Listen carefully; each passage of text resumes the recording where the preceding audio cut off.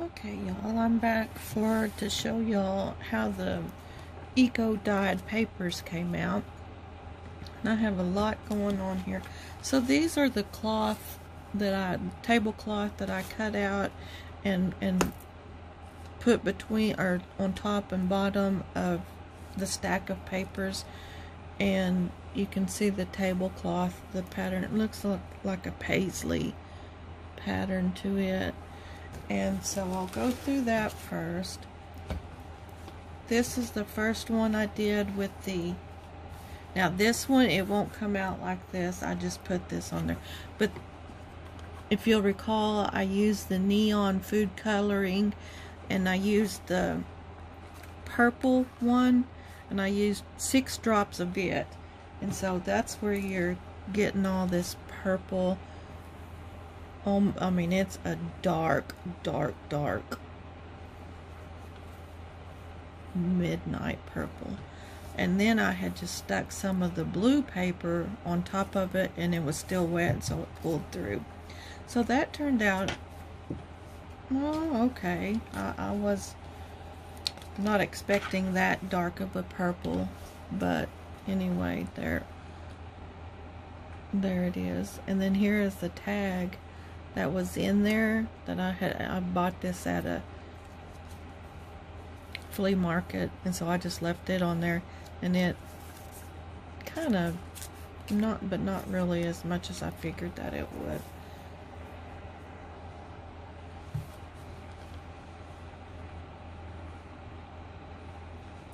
So, and I'll put that aside. And this is the tie-dye dye, because I tie-dyed some shirts for my daughter and one of my sons a couple years ago. And so this is from Dharma Trading Company, and this is the Robin Egg Blue.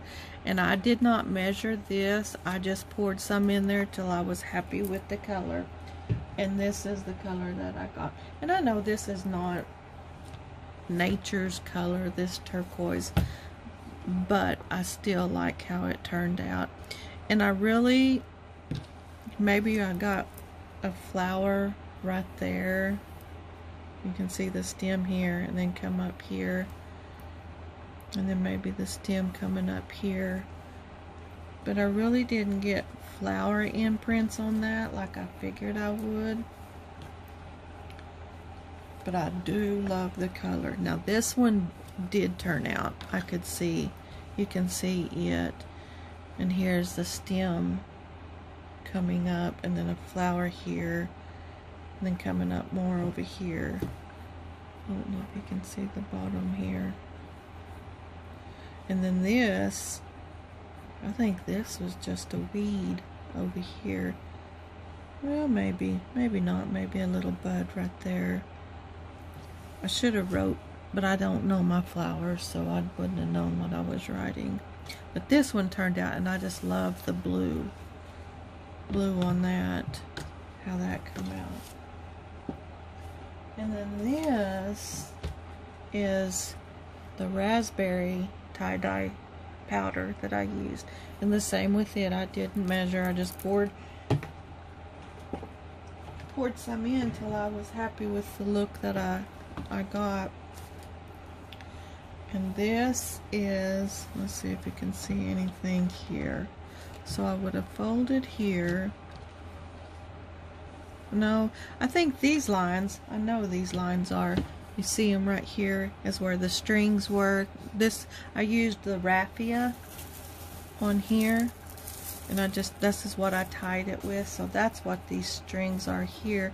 So there's really no pattern on this side of anything, but this is a deep, maybe right here might be a flower. This is a deep eggplant color. Now that I'm thinking about it,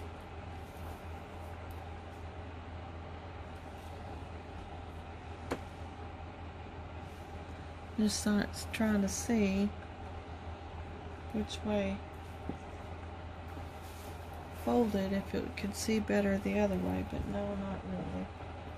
Okay, back to what we was doing. And look how that pink come out in there. And then the same here. I put some of that blue on top of it, and it showed through. Can you see that paisley on there? And then this is the other side. I don't see really much on it.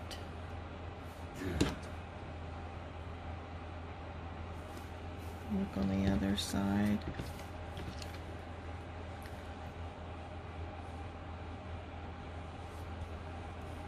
No, I don't see any prints on it. And then this, I just used as a wipe up rag when I was cleaning, when it was boiling on the stove. And then when I was done with the last of it, I stuck it in the water and let it stay in there. So it's still pretty though. But anyway, that's the cloth. Now, and some do the cloth, and some do like screen, old-timey wooden or indoor screen, window screen. They wrap that around there instead of the cloth. But I had that, so I thought I would try that. Now this is the purple neon colors in here, and I let these dry last night, but these turned out okay. They dried pretty fast, and I love how they come out. But I really can't, maybe right here you can see some screenings of it, more so on this page right here. I think I'm gonna stop this and put you on my wobbly tripod so you can get a better view of it. Hold on just a second.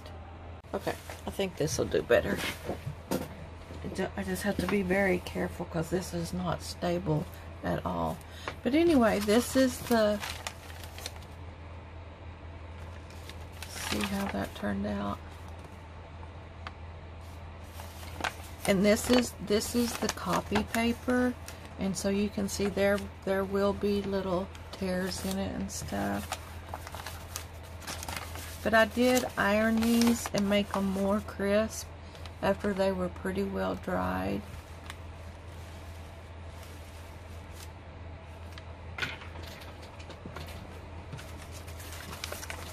I'm gonna stand up so I can see what y'all are seeing. But you can see the vines up here.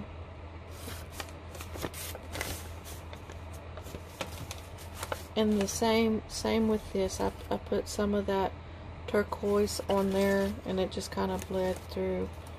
Now this one I got a little. This was my very first one, and it was still very wet. And you really need to let them dry for a while before you separate them. But I was too impatient. So, but I think that will still be pretty once it's scanned, because you can see it's up here, up in here. Another there. And this one, I don't know, that side didn't get, I don't know if this was in the middle and it just didn't take much color, but you can see I had going this way, and the same over here.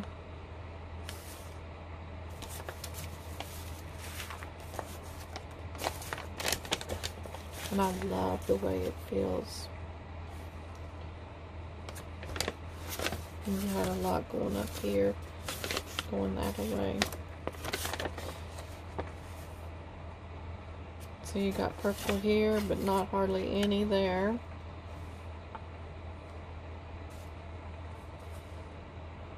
But look at that marbling of that. Is that just not beautiful?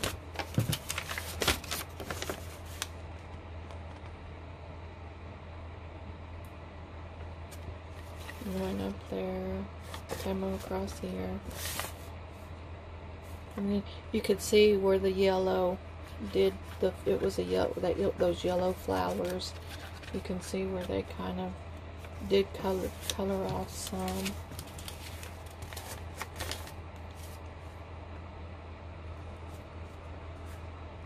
And this just looks like a garden with everything going up. There are more yellow flowers right here. I don't know what, I'm trying to think what I might have put there.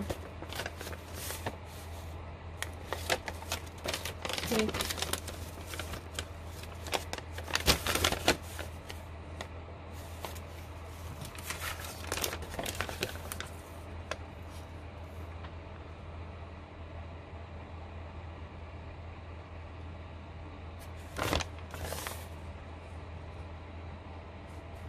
I really loaded this one down, you can tell.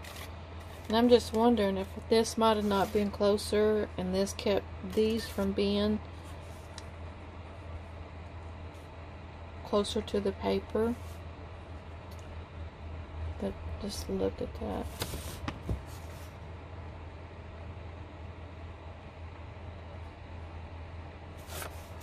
Very unique.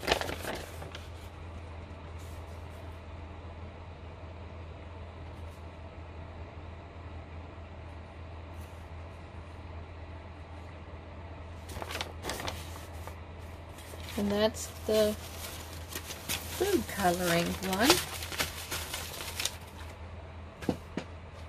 So the next pieces of paper are the robin egg blue. And this one, I tore it all to pieces. But oh, I just love the color. I can't wait to get these scanned in and see how they scan in. And this one I had like a little, I don't even know what it was, but it was a little ball, a purple ball, and it had some kind of needles on it, and it poked through, and I put another one right here, and so it did puncture, but you can see where the yellow flowers were here. And that's part of that paper that ripped off. And this one, I mean, you can see them, but there's not really much going on this one, but it still was pretty, I think.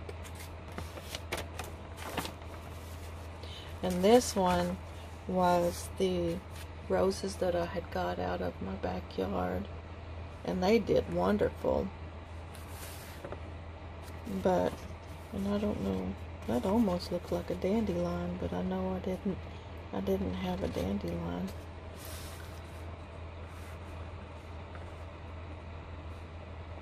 But we went to Walmart. Is that not beautiful? Went to Walmart today because I wanted to try to, look at that, to pick up some more watercolor paper. And of course they didn't have any, they just had mixed media paper, and it wasn't thick. Look at that splotching there. I mean, on the camera it looks like clouds. I mean, it's just that white and blue, but it's more of a turquoise in the real color. But Walmart didn't have any of the flowers that I was talking about in the last video that I wanted to try, and no watercolor papers. So I think what I'm going to do, this was a leaf, you can see, maybe turn it up, the leaf right going up there, the vines.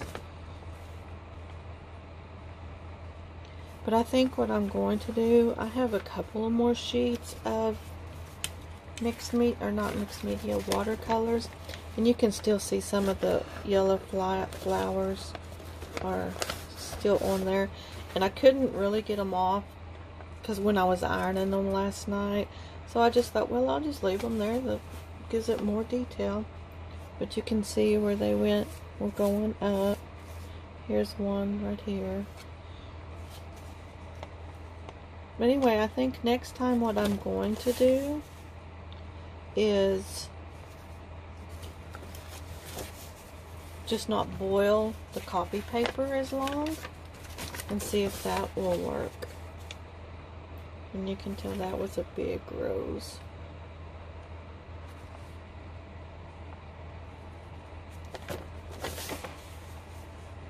And my rose bush out in the backyard, it's almost gone.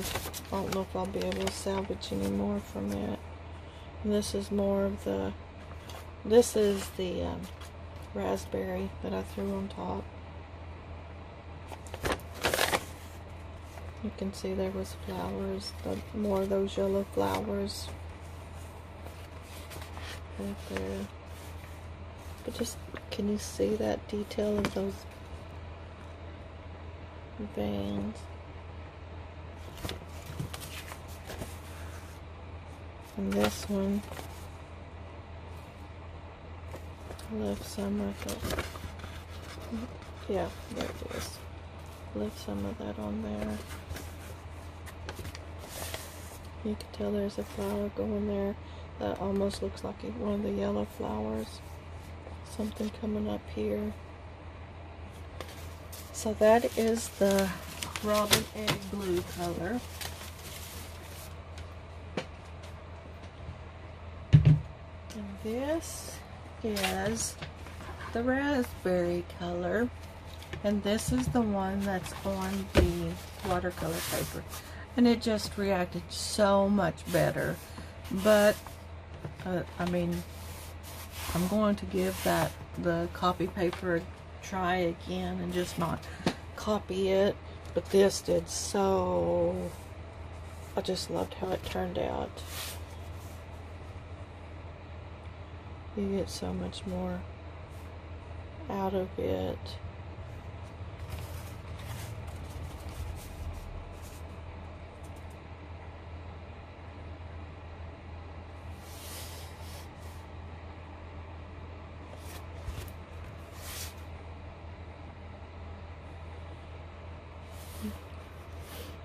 The blue that I laid on there, you tell that's a yellow flower.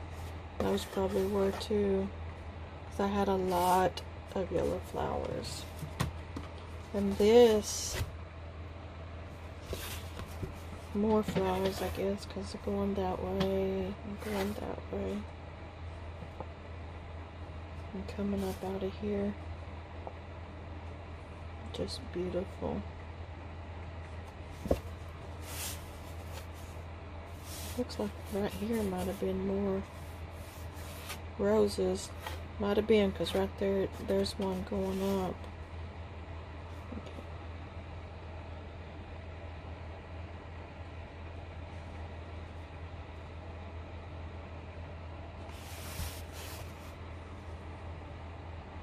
And then the yellow one. I don't know what that was.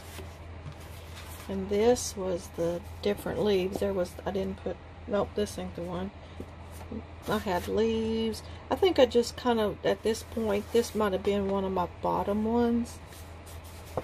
And this just got all the scraps that I had left over. And I just kind of bunched them all in there. It looks almost like wheat. A stem of wheat. But this right here, these are two different, and I must have lined them up perfect. But this one was almost budding flowers. I mean, I couldn't even tell what color they were. And these was real thin and just little bitty buds of purple. Almost, I would say almost like a lavender bud, but they were so tiny. And I didn't get very many of them.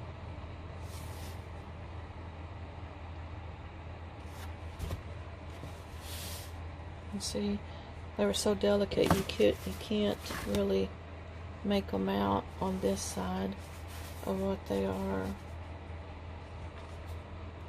I don't know if y'all know Jamie Johnson, but I love him. In one of his CDs, it's a side profile of him, and then on this other side it's kind of like this, but it kind of matches his side profile. And this reminds me of that. If y'all know, if you're a fan of Jamie Johnson, you'll know what I'm talking about on one of his CDs. And then this is just nothing but leaves. I just put leaves. I think I put one here, one there, one there, one here, and one here. They did very good. And then on the back of here, it's two different. You can tell I had more yellow going this way, and then this one over here. But so anyway, the raspberry, as much as I like that robin egg blue, because I love that turquoise blue, I think this was my favorite.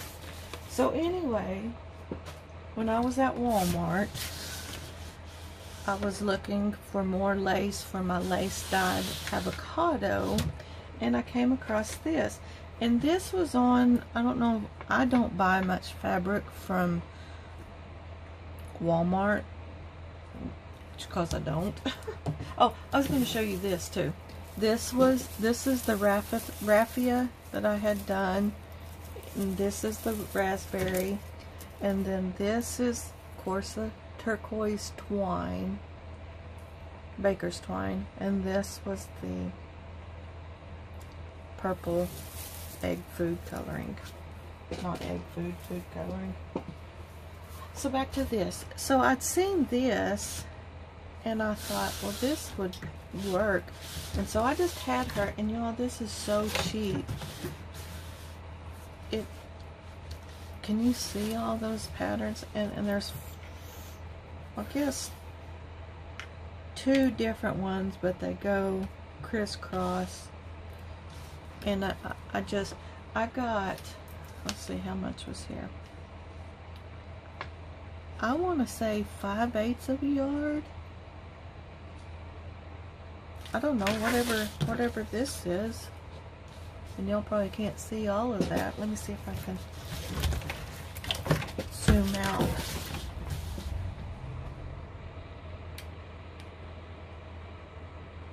So whatever this is, and of course this come on a, I would want to call it a commercial, kind of like upholstery roll, or the long bolsters.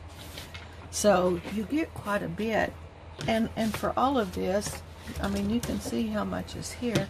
I only paid $3.11 for it, and it's vinyl, and so I think it will tie-dye very good, and you can see through that. So I'm excited to get back in there and do some more of avocado and cabbage and coffee dyeing. But I also started, I had cut out on my silhouette different spools, bobbins, different people call them different things. And I had cut them out to put them in my digital kit, or not my digital kits, but my kits, journal kits on Etsy, just to part of it. And I was going to dye some of them, and I really wish I would have thought about it while I was doing the eco dyeing, because I would have loved to just dip this in the colors just to give them some colors. But I have those 4 different styles, and I wrap these up, and then I put in the brads in them and just wrapped different laces that I have. So I was wondering if you would comment below and let me know if you would be interested And purchasing just these alone, I mean, I would put them in my Etsy shop, but all you gotta do is stick a little bulb pin in them and they're good to go. The only thing I have found, because I had bought some lace like this one time. That's just been cut out. I just now noticed that. Can y'all see that? But I had bought this at a Canton Days, Trade Days one time, and they used, I mean, this is some thick, it's a lot thicker, and this is just regular white cardstock, but it is a lot thicker than this right here. So I really don't know. I have a bunch of manila folders. Let me see if I can find one close to me. I don't think I have one. I think I've put them all over in my bin, garbage bin. But the only thing is, they wouldn't be the white. But just comment and leave me a comment below and let me know if you'd be interested in purchasing these. And I mean, I know it's whatever they would cost, and I haven't even figured that up. But I was working on these for myself, and I just, when I cut them out, the deal come with it was already punched, and then I just stuck the reinforcement hole on there, and then put a brad in there, and just spooled that through there. And it has a little, they each have a little slit to slide it in there, and that's why this would be perfect for like real thin or embroidering cloths. But for this lace like this, it's not very sturdy, and I mean, it's just not. No, I would have to put that on there, run that through there, and then still tape it on the back, which then would be useless, because then when you tore that tape off, you'd be tearing part of this, and it's not weak anyway. See, because like right there, it doesn't stick in. And she stapled both ends, but I hate that too, because when you tear that out, you're gonna have that. I mean, you could use a stapler, but anyway. So I went today and I cleaned up my shop and got it ready. I had start seeing clients in the morning, and I worked on it a lot. And my husband had got me some plants for Mother's Day, and so I planted them, and then we got some more today at Walmart, and so I got all of them planted. But I was going to go out and get some more wildflowers, but I didn't get out. I was too tired when I got all that done. So I don't have anything to eco dye, but I have several more dye colors. I probably got 1, 2, 3, 4, 5, 6, 7 different more colors that I really want to try. And my next week is pretty busy with clients, since it's the first week back. But I'm hoping to get back around this weekend and start dyeing some more. And I mean, I'll see if I can't get what we don't come up with those. But this is, and then this I just tied with sari silk, and then these are the ribbons part of it. I clipped it off. But anyway, so keep an eye out for the videos the end of the week for more of the eco dyeing. And thanks for watching, guys. I'll talk to you later. Bye bye.